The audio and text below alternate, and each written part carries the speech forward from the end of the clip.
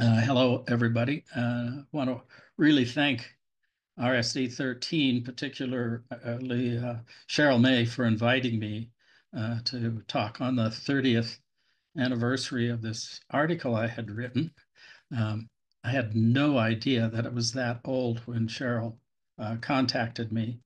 But anyway, it's been a lot of fun going back and looking at what I had written and what threads I've taken forward since then.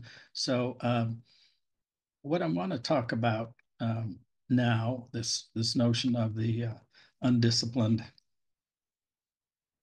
um,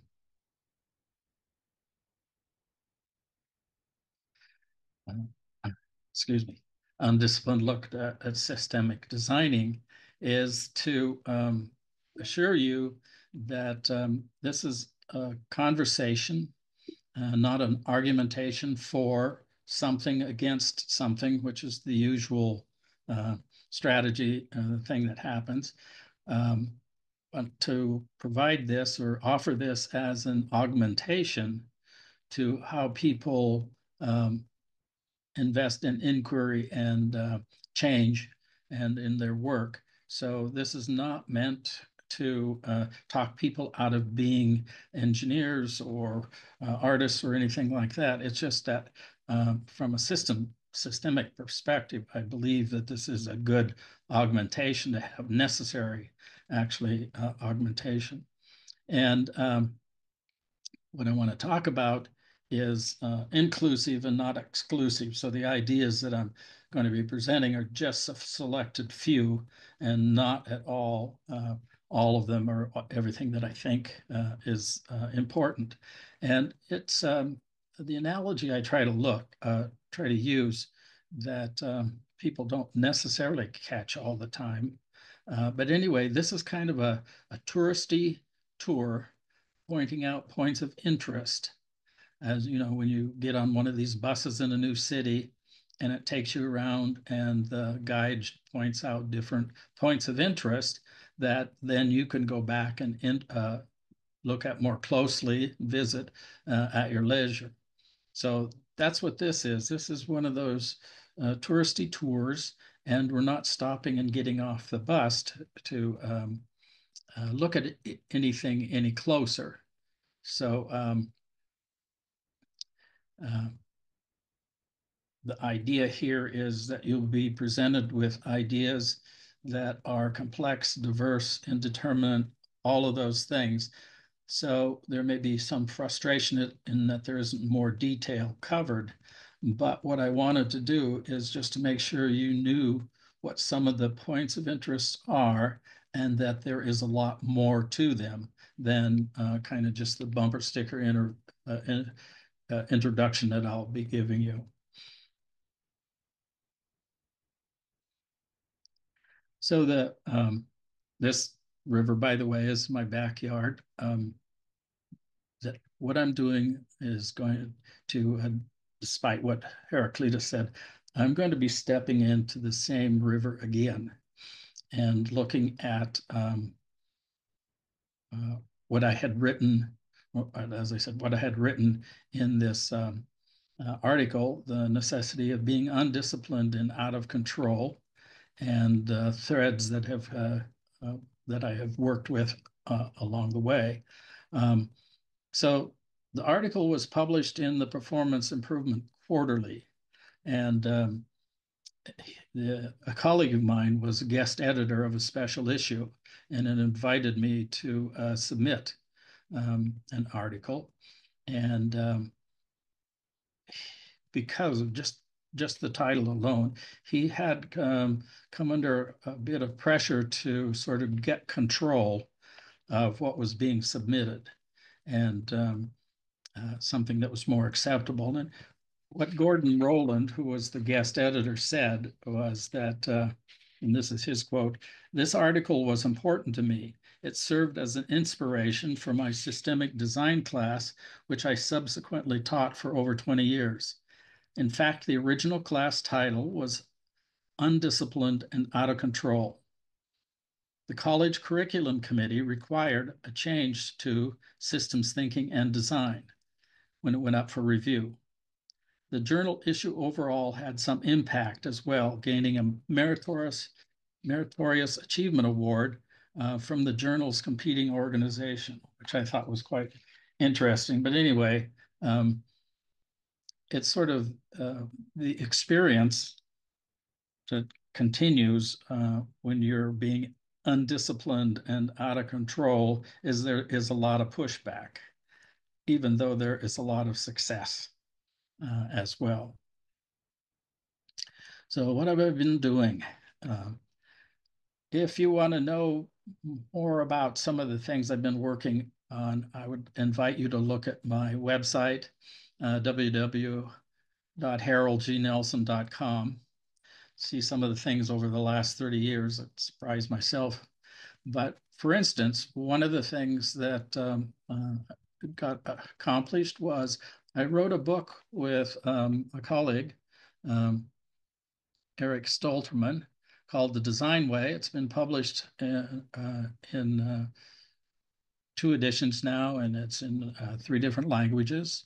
And the interesting thing, of course, from an undisciplined perspective was every publisher, and there's been 2 of them, asked at the beginning, what is the discipline you're writing for?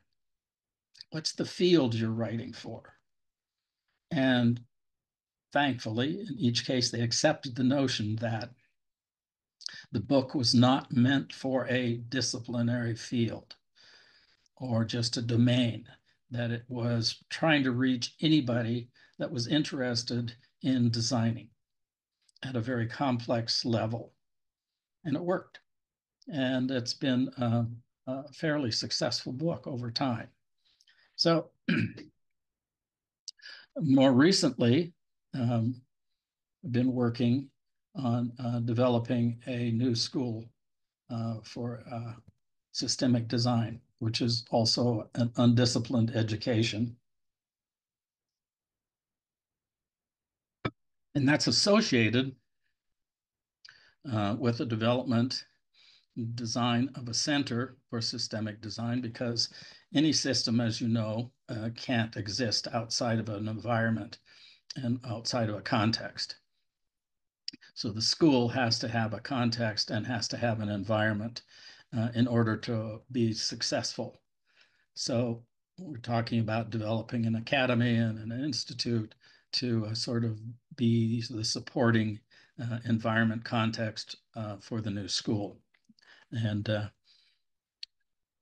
if you're interested in this is something that we're trying to include more people in.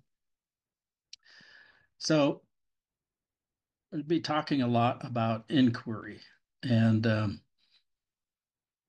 there's a lot of types of inquiry. And one thing is that in systemic design inquiry, character counts. And as you may have experienced or know, you can be a good scientist and not be necessarily a nice, decent person. You can be a great artist and not be somebody that anybody would want to be around for very long, and that has very good interpersonal relationship or qualities. So anyway, in design, for example, in inquiry, character counts, and that's just an example of how things are different for systemic designers. Systemic designers are in relationships, they're in service relationships, they're in active agency relationships. All those make a big difference in the kind of inquiry we engage in. So inquiry, in part, is, as it leads to systemic design, is about seeing the water. And this comes from this pretty well-known statement by David Foster Wallace, gave it at a commencement. They said, and I know you're never supposed to read something when you're making a presentation, but I got to read this because it's just too good. There are these 2 young fish swimming along, and they happen to meet an older fish swimming in the other way, who nods at them and says, "Morning, boys, how's the water?" The 2 young fish swim on for a bit, And then eventually one of them looks over at the other and goes, what the hell is water? So in systemic inquiry, what we're trying to do in the undisciplined tradition is to see the water, to begin to define things like wetness. You know, what is it that we're immersed in? And sort of leading up to this, one of the books that really made a difference to me in my graduate years at Berkeley was Wes Churchman's book. Wes was my mentor and became a close friend, and was the head of my graduate committee. Anyway, he wrote a book called The Design of Inquiring Systems. And I had no clue up to that point that the rules and regulations that I was given for writing things was just a design. You know, I was told about how to make endnotes, how to do referencing, how to do all this. In fact, I have an old manual, Chicago Manual of Style here at the desk looking at me. Like, why haven't you been here lately checking up on how you're supposed to do things? So West said, interestingly enough, that there was different ways of engaging in inquiry. And for him, he focused on inquiry for discovering what was true. And he has different philosophers and different designs they use for coming up with what was true. And it was very liberating for me because then I could begin to think about, well, what kind of inquiry do you need for systemics? What kind of inquiry should be designed for design, which interestingly West didn't explore. Anyway, it sort of opened up a lot of things for me around the notion of inquiry. And one of the things that comes up from an undisciplined perspective is that the states of inquiry that we have, our own mindedness that we have, is very important. And it's sort of like inquiry is both inward and outward and in between. So the inward portion of inquiry is like, well, what state of inquiry are you in when you're engaging with someone else, or you're engaging with what you're reading or something? And I find in this little scale, this little schema that I've got, I find my default is usually at the affirming state, which means that I'm reconfirming what I already know and what's familiar. I have to sort of step back and readjust and decide that, well, I want to be able to hear what's new that I don't already know, or what's important about the other that I'm not listening for, that sort of thing. So it's just this notion of inquiry can be inward, outward, and in between, and that in an undisciplined approach, we have to pay attention, become minded. It's sort of like Ram Dass's teacher would explain, be here now, which is probably way before your times, but Ram Dass was kind of the one who introduced us to a lot of Eastern thinking back in the latter part of the last century. That sounds more than 30 years ago. Anyway, that's what this is all about, is like paying full attention to the state that you're in, the apperception, the means of notitia, that you're paying full attention to being here in the time, in this place, with this person or these people. So taking into account that, in fact, you can design inquiry, I've sort of took on this notion, well, becoming much more familiar with what was the designed and controlled kind of inquiry, and explore more what undisciplined and out of control inquiry looks like. And how does it get framed so people don't just react to it in a negative way, immediately because they're very much in a control mode and in a disciplined tradition. So one of the things that had influenced me was that back in '59, I think C.P. Snow gave a lecture at uh, Cambridge. He was a British scientist and novelist. And he gave a lecture on two cultures. And he said in the lecture, which later became a book, that the sciences and the humanities and arts were two cultures of inquiry. And they were so different from one another that they would never be able to talk to each other, to communicate with each other. So this has caused a lot of argumentation since then amongst people about whether this is true or not, or how you bring the two together, or how different they are. But anyway, people are still arguing the point. And I know, I don't think I was the first one that did this, but I did sort of come to the realization that design could be considered as a third culture of inquiry, and that it has its own postulates, it has its own assertions, its own beliefs, and they do overlap with science or with the humanities and art. They do include some of that. It's design is aesthetic, it's rational, but it has its own uh, underpinnings as well. And it does not depend on the sciences or the humanities uh, for framing how it engages in inquiry and makes meaning and can come to conclusions. It's its own form of inquiry. It's its own culture. So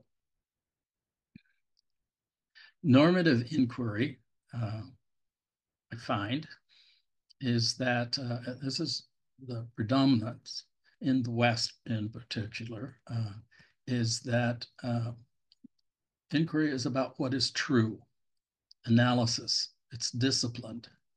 It's about description and explanation, about prediction and control. And I guess more of an Eastern tradition is undisciplined in determining what's real, what's synthesis, and that everything real is not true. And the notion that these are some of the older ideas, I mean, especially the undisciplined piece, very old forms of inquiry, mean that systemic design inquiry is not brand new. It's based on some very old traditions of inquiry. Things come from historical backgrounds. It's just how does these two traditions come together? So inquiry is related to, when it's not description and explanation, is related to action. But description and explanation cannot prescribe action. And but systemic design does prescribe action. So description and explanation is the disciplined tradition. The systemic design inquiry is undisciplined. The notion that, for instance, action can't be taken from description and explanation. It turns out that people who describe and explain the world do take action. They do assume agency. They do tell people, well, this is what I know. These are the facts. So therefore, you have to be doing this and that. And of course, there's a lot of pushback for that kind of relationship because people realize, well, you don't really have agency, but you do have the knowledge. But there's all sorts of workarounds in that the describers and explainers use to gain access to agency or to assume agency. So mostly we're stranded in the norm, the default approach of assuming that we are pushed into action because we identify problems and crises that we need to retreat from. So we get pushed into action because of a kind of this sort of negative impulse that we have that this is what the world is, this is how bad it is. Everything is on fire. We're sort of trapped out here and trying to escape. And that's where people, I mean, over and over again, when I work with people, talk with people, invariably they talk about justification of action because of a problem or a crisis. The tradition in design is that you're pulled into action. The design mind, it's a kind of a strange attractor for humans and even our ancestors, is that we're pulled into action because there's something positive that we want to work toward, that we want to advance towards.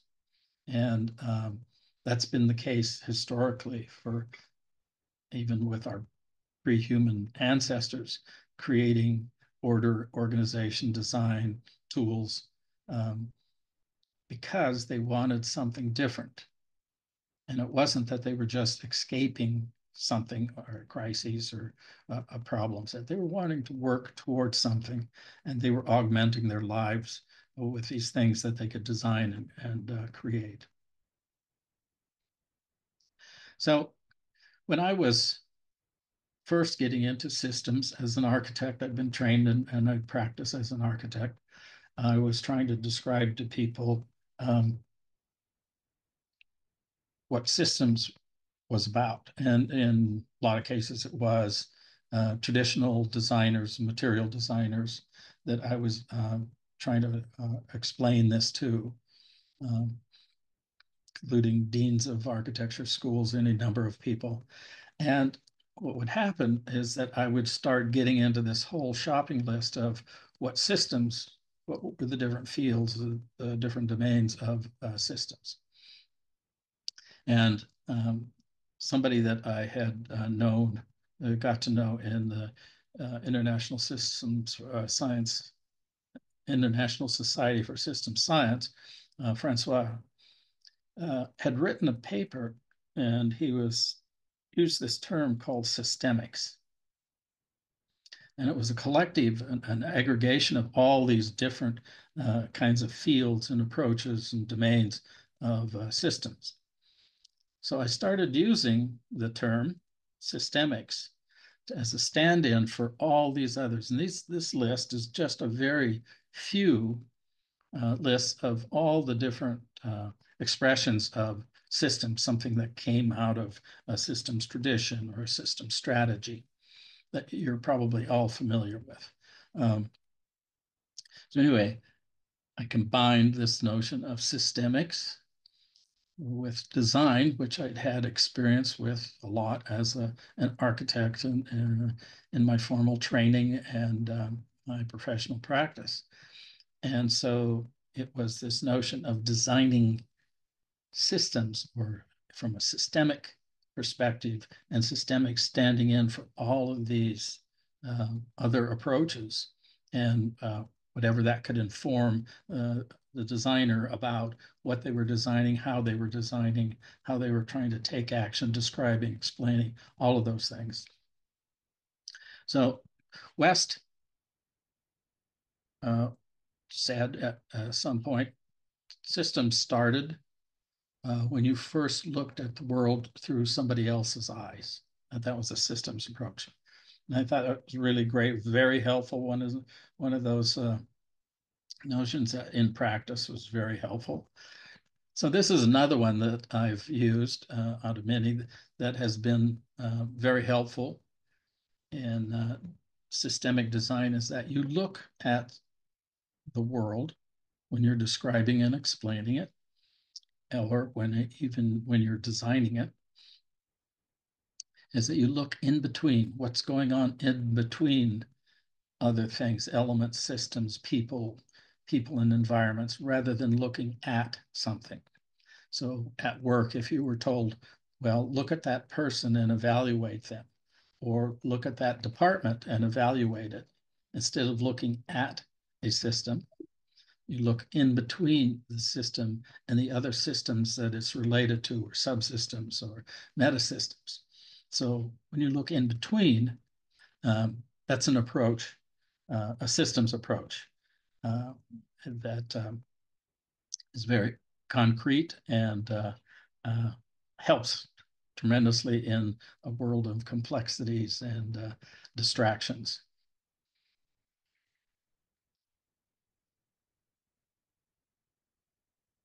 So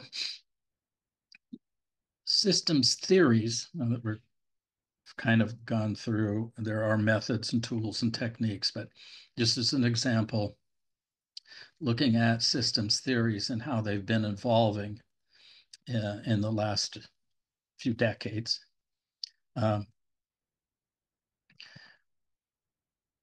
Deborah Hammond wrote a great book that I highly recommend on the science of synthesis.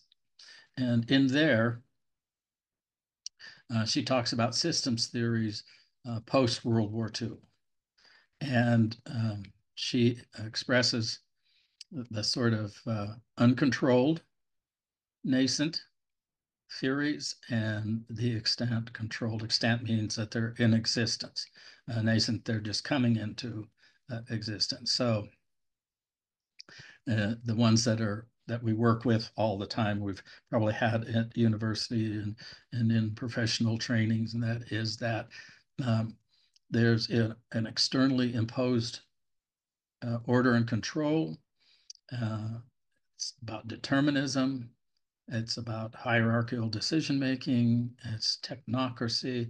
It's some of the things that people are sort of very negative about nowadays, or challenging some of the younger generation. So the nascent or uncontrolled theories is about self-organization, free will, creativity, spontaneity, participatory design making, democracy.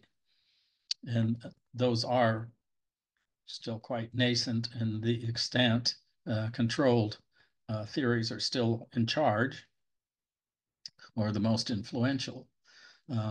But they're sort of in the wings. And this has been since 2003 is when she wrote her book. And I would say this is pretty much still the situation.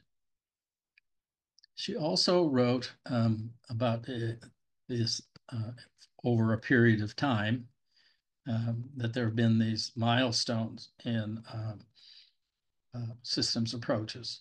So the dominance of problem solving was one of the first ones, and then the dominance of modeling, and then the dominance of synthesis and integration, and then a kind of an emergent interest in the change of consciousness, which kind of stepped it up a bit in interest and focus. So looking at that as kind of a trend, there has been actually, I think, an altering of course. So we've experienced where there's been a changing of intentions in theory and method and approach, systems approach. They're redirecting the aims of the inquiry, the adjusting the expectations, changing what the outcomes are, and narrowing the bandwidth, reducing diversity and reducing complexity, despite what everybody talks about, acknowledging that the world is more complex than we had imagined, and that diversity is a good thing. We're actually, the systems approaches and theories are narrowing the bandwidth, or some of them are narrowing the bandwidth a bit. So the in inquiry and communication, both, the extant approach, now the ones that we're living with now, narrowing the bandwidth. So the disciplines and fields are growing. Systems research is becoming more dominant. Design science, all those are narrowing the bandwidths, which is fine. I mean, it's useful for what they're trying to do, but they reduce in communication and inquiry, reduce what you're looking at and the diversity and the complexity of what you're looking at. And the incipient, the one that's coming in, we hope, is coming in, is systemic design, which increases bandwidth.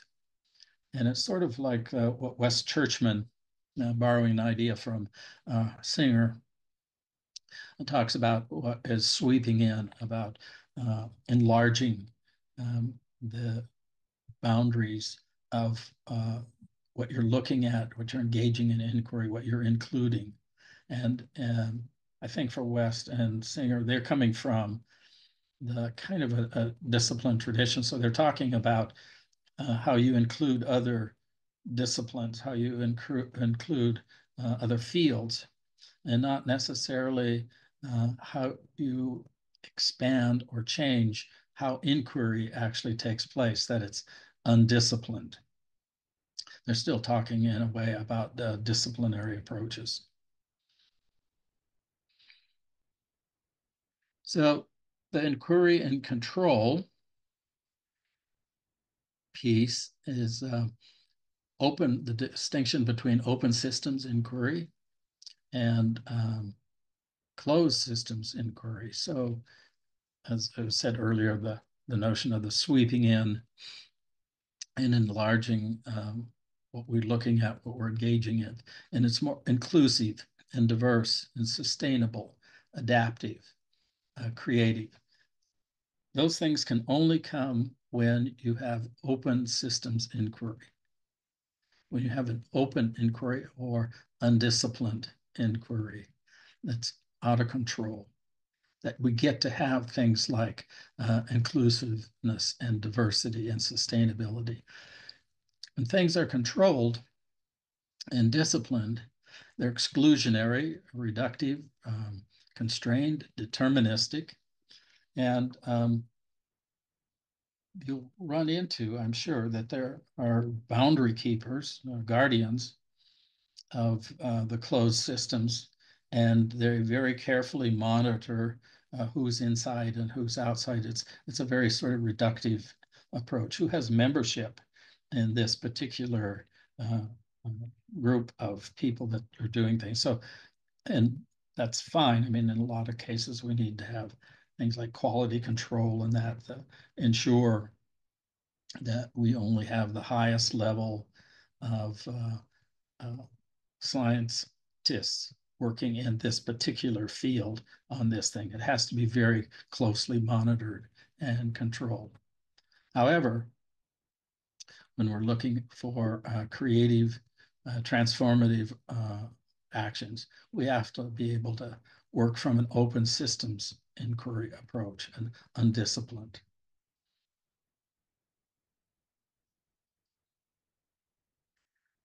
So make a distinction here from now on that there's a difference between designing as a strategy and as a tactic. So most of the, for instance, the schools of design are all based on tactics. They're not based on looking at the strategy of design. The same is true for systems. Systems has a whole diverse group of tactics they use for engaging in systems inquiry and explaining and describing systems, understanding them. That's different from a more a kind of a deeper level of a strategy of systems, thinking about systems. For instance, West's notion of looking at the world through someone else's eyes. So the design inquiry, and this is just a working definition. I'm careful about definitions because they tend to cut off inquiry and cut off conversation and dialogue. anyway, this is a working definition that I use, is that design inquiry is inquiry for action followed by action. And there, I have experienced a lot of times where people who describe and explain the world and very, even from a systems perspective, in a very high level of excellence, but they don't know how to turn that into action.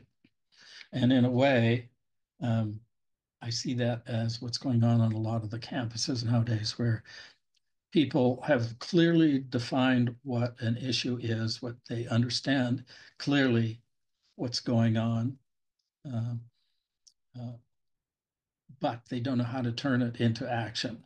They're certain about what's a situation. And what Holmes uh,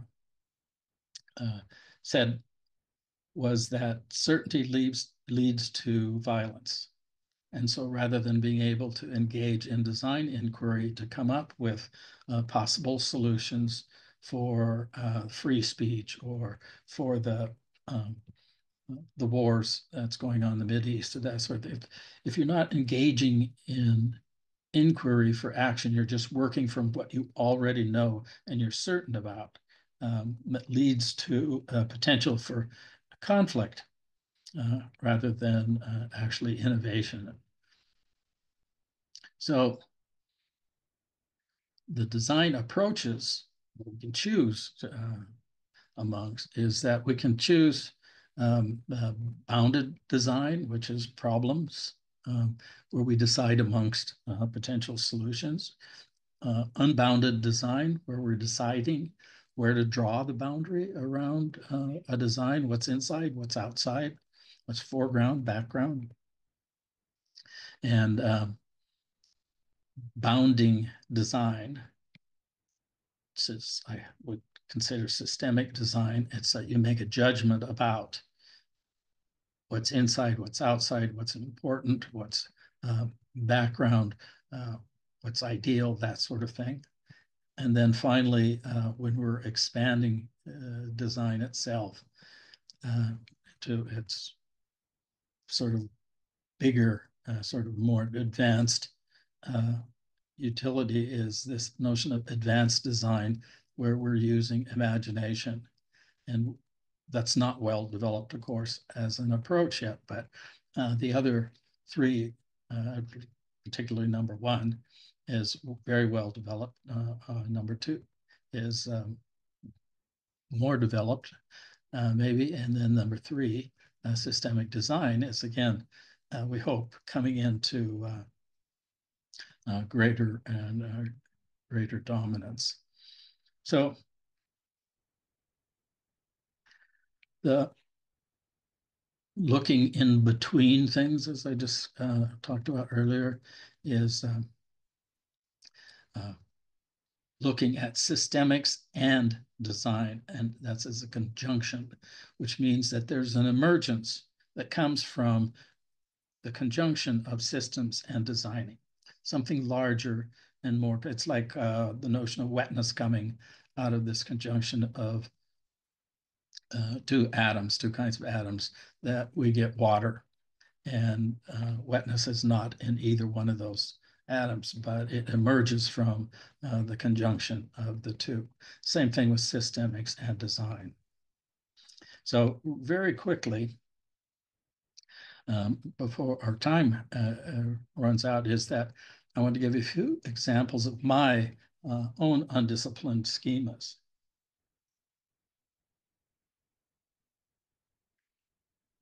Because after I've talked or explained to people, whether in government or academia or business or wherever, some of these ideas that I've just covered in different ways, I'll be asked invariably, where has this been done before? So the assumption that's made, and I used to get caught in this trap all the time, is that systemic design is a method. It's something that's applied, and it's not. It's a culture of inquiry.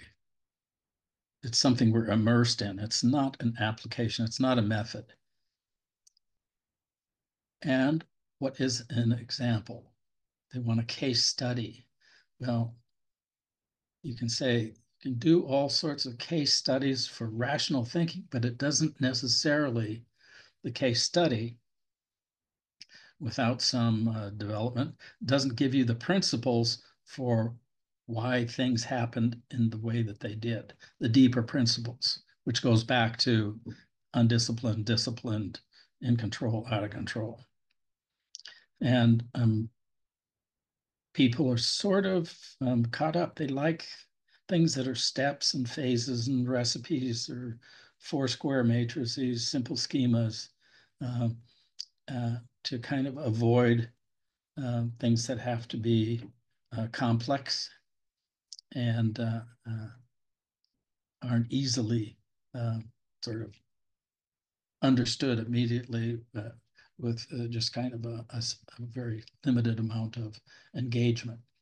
So this is one approach to inquiry, a compound, a schema, where there is a disciplined inquiry and undisciplined inquiry. And I've actually used these. These aren't just theories or ideas that I've thought up independent of real world actions. This is stuff I use in the world with people, is how to engage in disciplined inquiry and how to engage in undisciplined inquiry.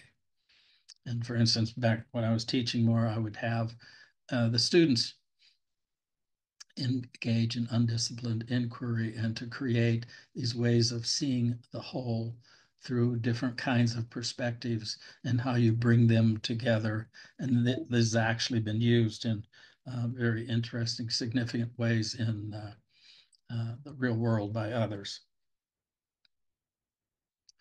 Another one is that, and it's very much focused on education, is that there's a lot of argumentation nowadays, you'll probably read it or comes across it all the time, is whether generalists or specialists are better for organizations, whatever their business or their institutional or their military, which one is the best, generalist or specialist? And it turns out, and I've actually had designed and directed graduate programs in whole systems design. The university was very concerned when it was going to be accredited for the first time. How could we say what the program was, because it was whole systems? So was it a specialist? We didn't have any specializations in there, mathematicians and chemists and generalists. There was sort of general systems fields or something. What were we going to stand on as what work? And I told them that the specialists and the generalists sort of formed this field within which systemic designers work, and they work as polymaths. And that means that they pick points in this field and connect them in relationships, links, connections, bonds into compositions and create designs from that. And that's what we were about, is educating and helping to support polymath. And polymath is not, I mean, it's not a common sort of focus in academic learning and that, but it doesn't mean genius. It doesn't mean any of those other things that you might be uncomfortable with, but polymath just means that you have this ability to pull diversity together into order. And we need to pay more attention to how we help polymaths develop. And the undisciplined design inquiry, for instance, the way my schema is that I use is we have assessments of what's real. We have research for what's true. We have search for what's ideal. And then we have effect. reflection in action, what's prudent.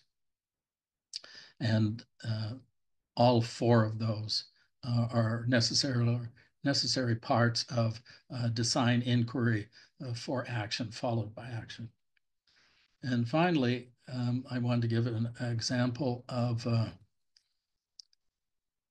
systemic designing schema I call liquid crystal.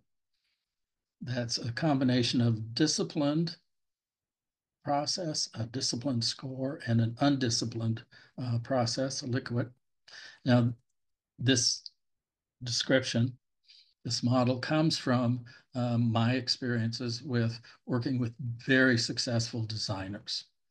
And I was wondering, how did they do things so well under timelines, within budgets, with all these constraints, but still came out with these great creative solutions.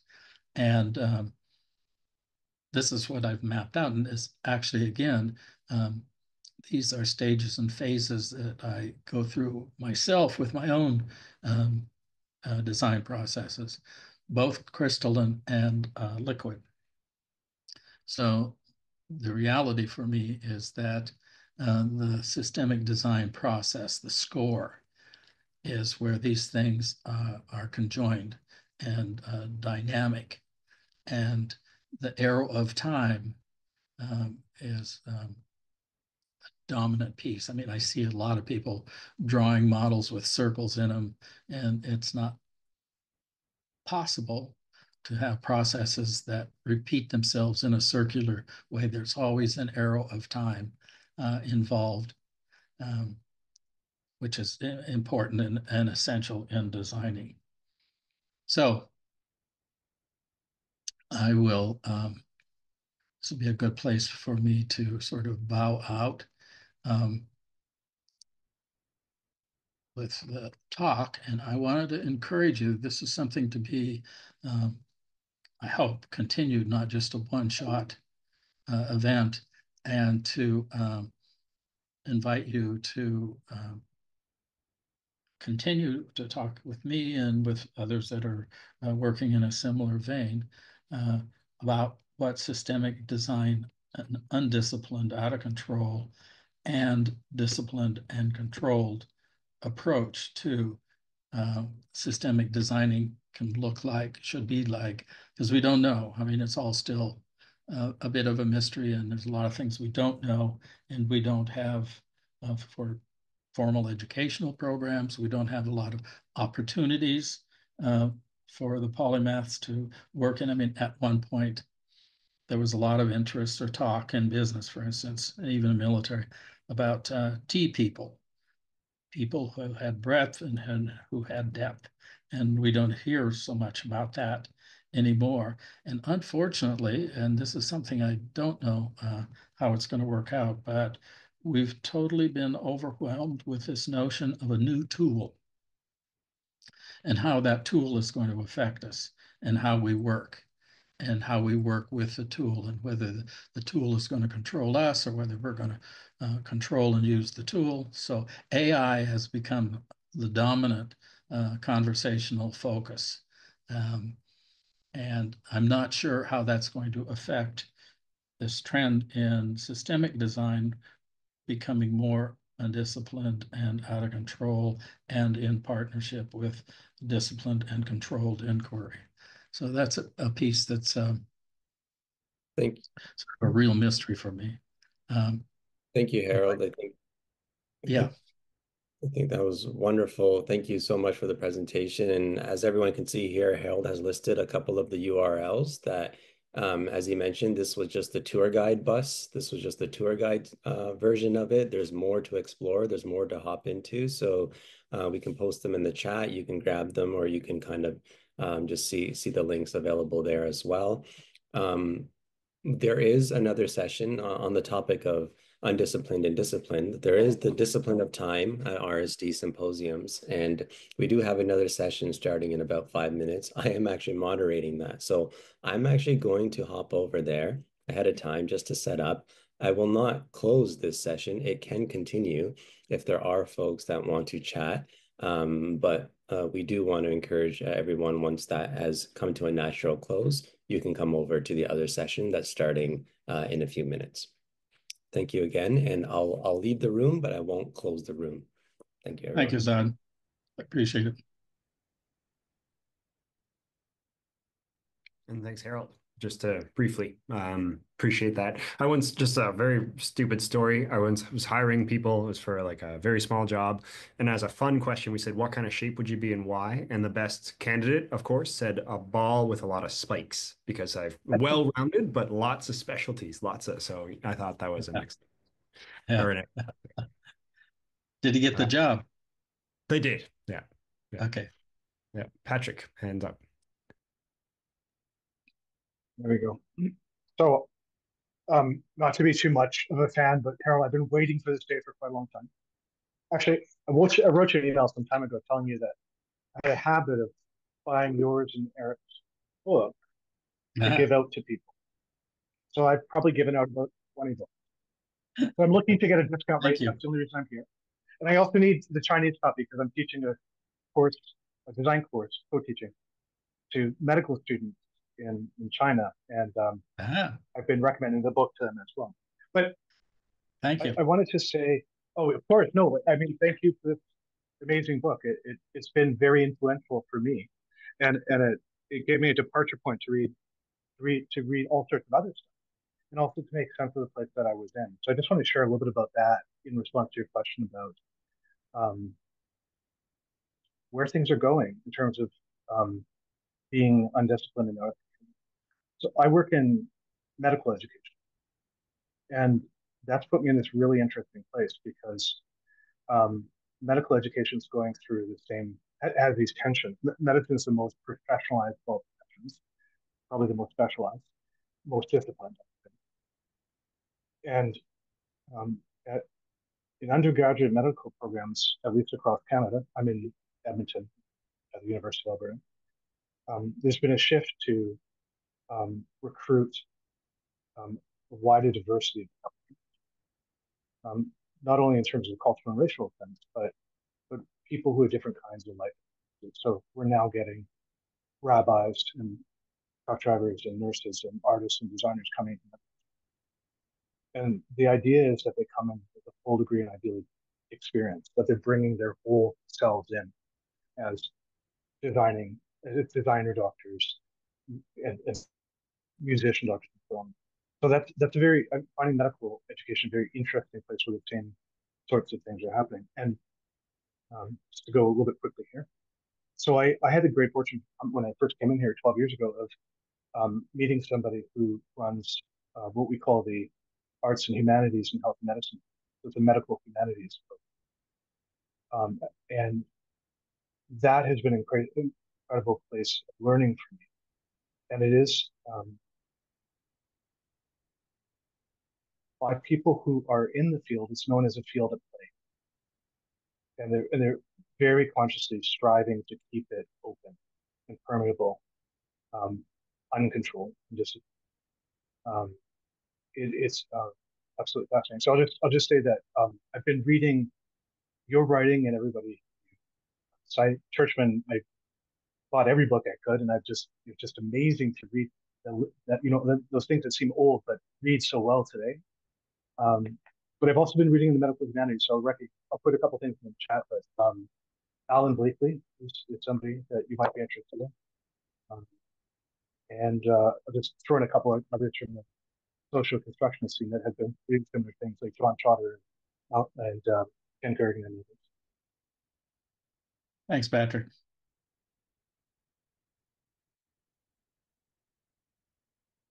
Thank you.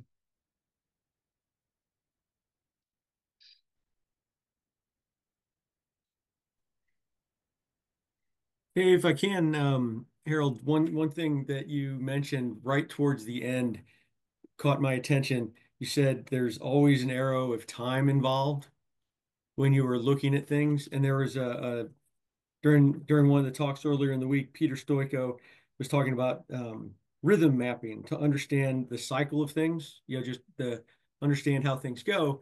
But then I thought about like one of your first slides about stepping into the same river twice. And the thought that came to mind and that I wrote down is, even if the thing you're working on, the system, service, whatever, is cyclical, it's going to be different in every cycle. And that took me back to, you can't use the same system, you can't interact with the same system or service twice, because every time you come back to it, it's a different system, a different service because of that arrow of time. So I just wanted to mention that. I wrote it down, highlighted it. It's something I'm going to have to think about some more. I just wanted to thank you for that closing piece of wisdom.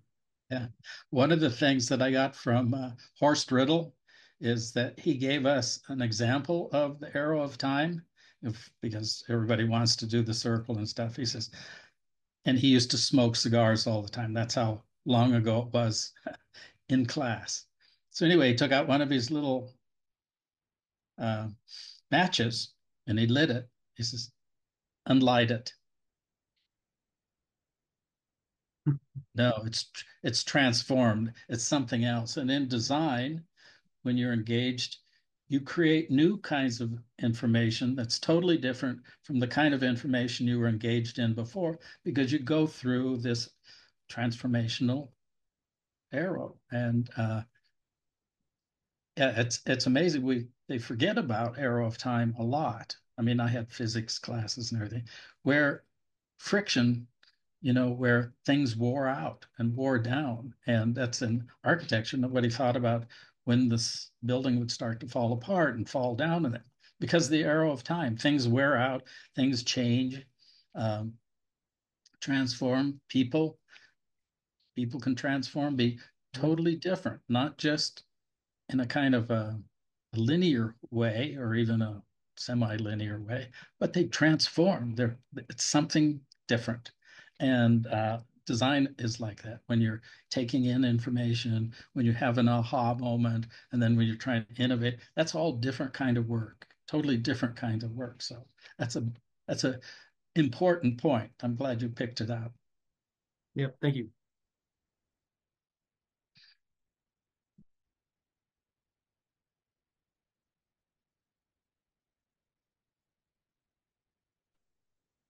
I just want to say it was very nice to see you again, Harold. Hi there. And Hi there, Berger. hi. Nice to see you and see you.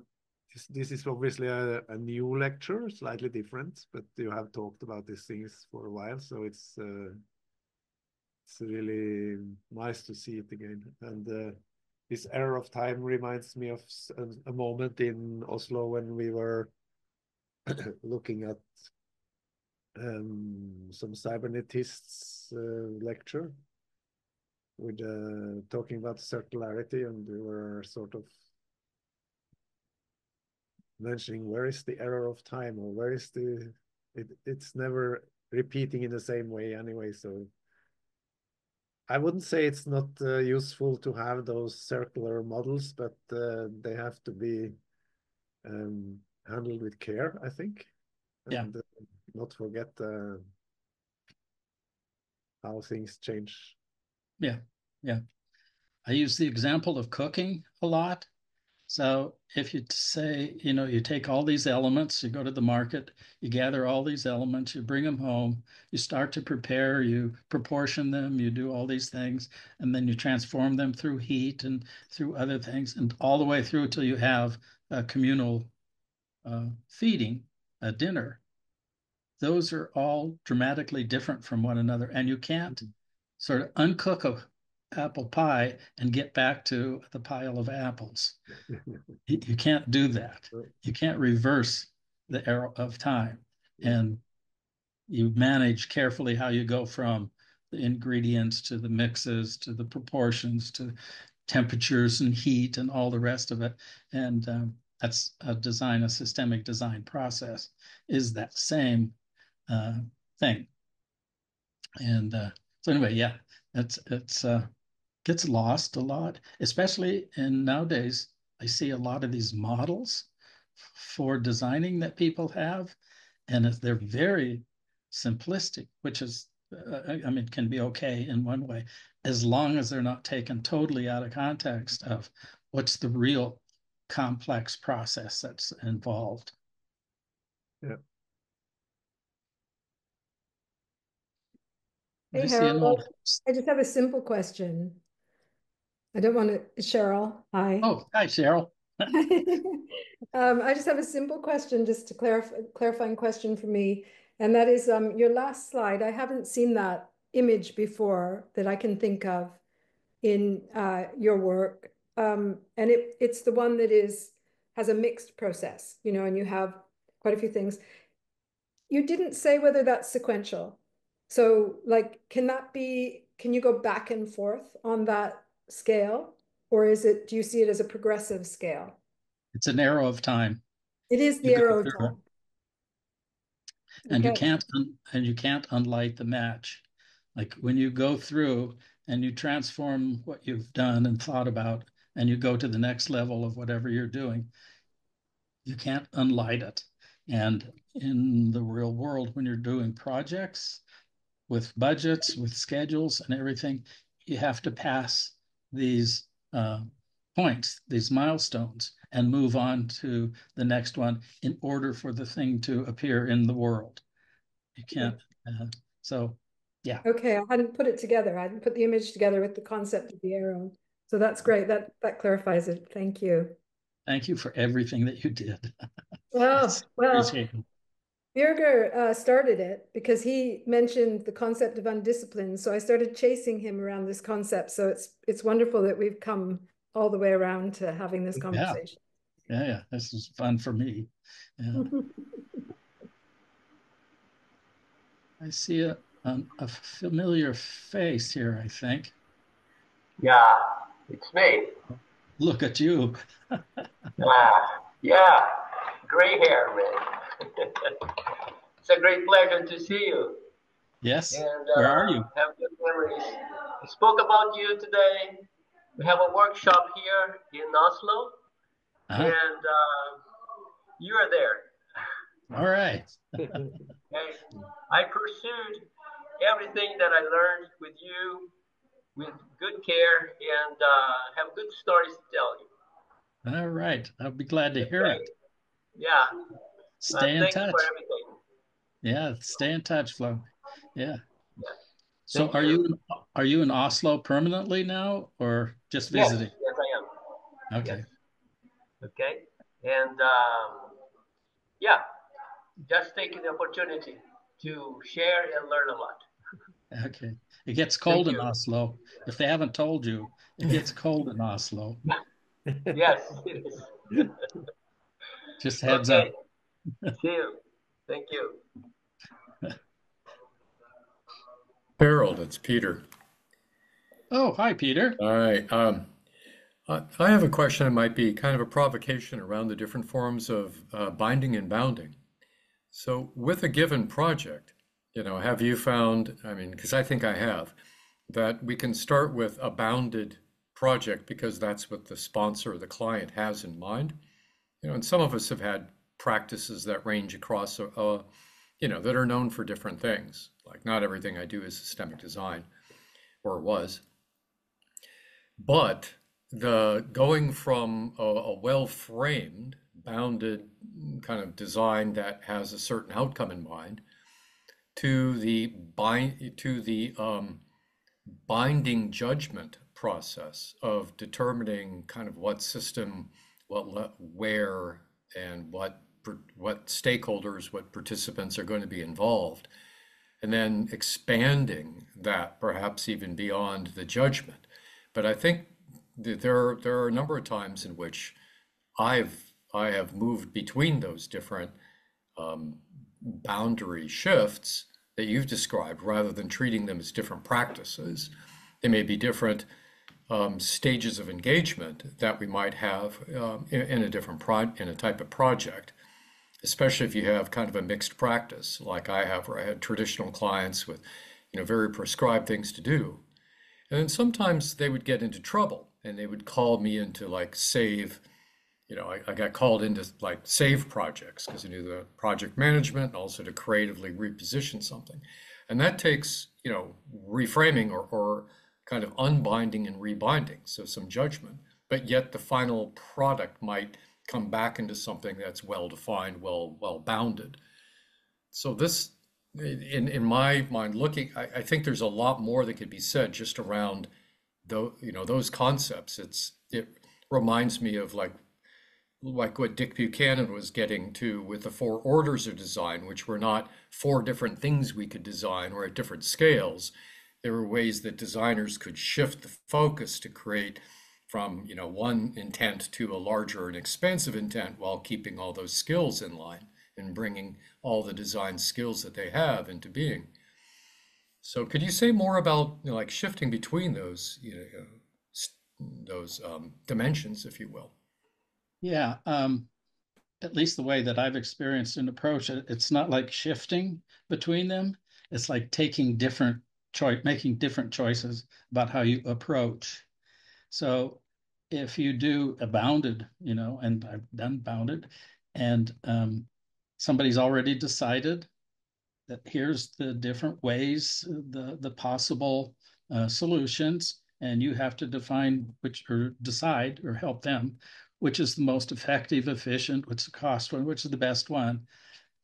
Then if you don't want to collude with them because of the way they have framed what they're doing or what their outcomes are, their potential, you can just say, no, it's like, I used to like Russ. I never got away with this a lot, but Russ Acuff would tell a company when they came and said, here's our problem, and we want you to work on this. And he would say, you hire me for 6 months, and I'll come back and I'll tell you what your problem is or what it's not.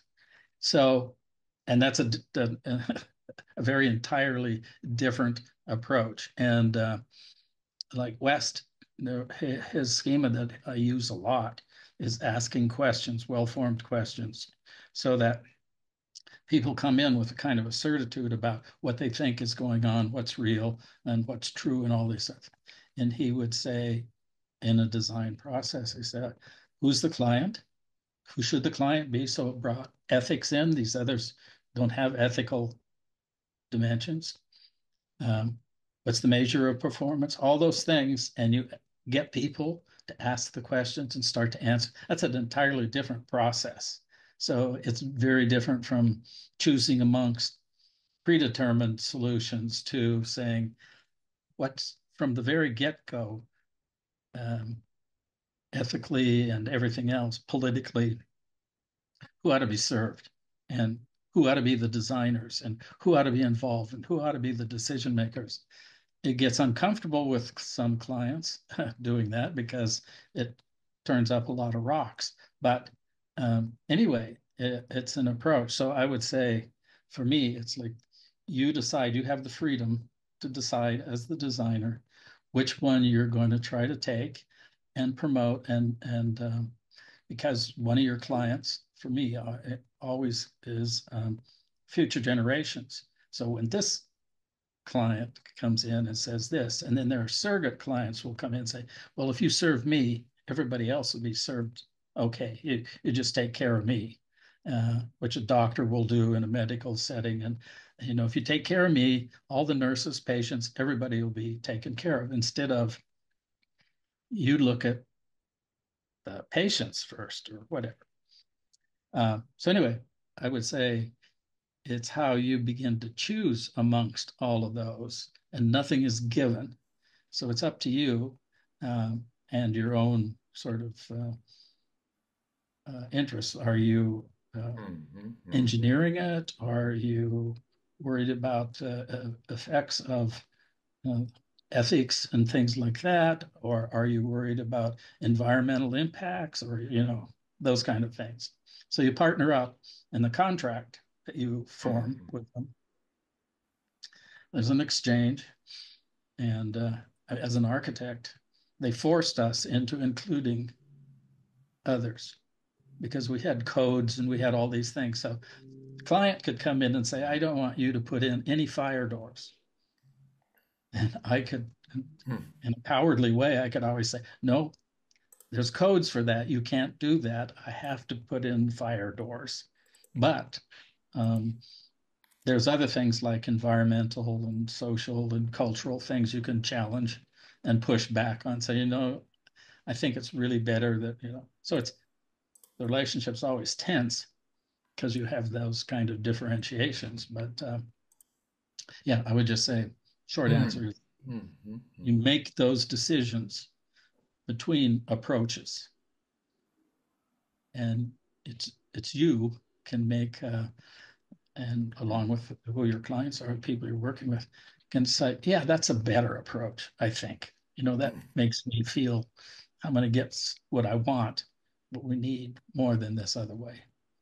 So, yeah, that's a good point about making, really giving some thought to the choice before you get into it. Because, I mean, while you can change a project when it's underway, and I've done that many times, really what you write in the proposal is something that you're expected to keep your word yeah, for. And the proposal is, is part of the strategy. And you can't, the arrow of time is not with, is going against you on that proposal. Like, if you build in the process to rethink things or to build in this buffer to, to do some exploration, or that 6 months of co-learning and then developing something, that could actually be in the proposal. That could be at risk. That could educate the client. Probably most of the time they'll say that isn't what we want, but you might not want that client either. So yeah, I've had to fire clients. Yeah. Yeah. Very good. All right, Good Pat. to see you. Looks Thank like you for your you're talk. not in Oslo. Oh, I am, but my picture is from okay. Monterrey. Yeah. So, Okay. where I'm in Mexico City now, but for All work, right. but I'm in Oslo. Okay. Yeah. Okay. It gets cold there. It's not so bad this week. So was there somebody up? Oh yeah, I just wanted to make a quick Peter. sort of, yeah, sorry, I don't want to talk too much. Peter, I wanted to respond to both your question and Harold's answer by saying something that has been interesting to me working as a staff designer at an academic institution is I think it's given me a little bit more flexibility to negotiate the scope of projects. So just also thinking about working, like, and I imagine this probably the case for you as an academic. There's something really wonderful, also challenging, about having client colleagues. So we find in our projects, things tend to be more fluid as they are at universities. We do cost recovery, so we are charging, but we're able to very easily say our step is always discovery. We start with a discovery phase, and we say we're going to do that first, and come back to you, and then we'll work together. And that seems to be working well. So I don't mean that as advice that I need to give you, because I'm sure you know it. What I'm trying to highlight is the different contexts in which we as designers might work. And I feel really privileged to be working in public service at an academic institution where there's that freedom to work collegially. Mm. Good.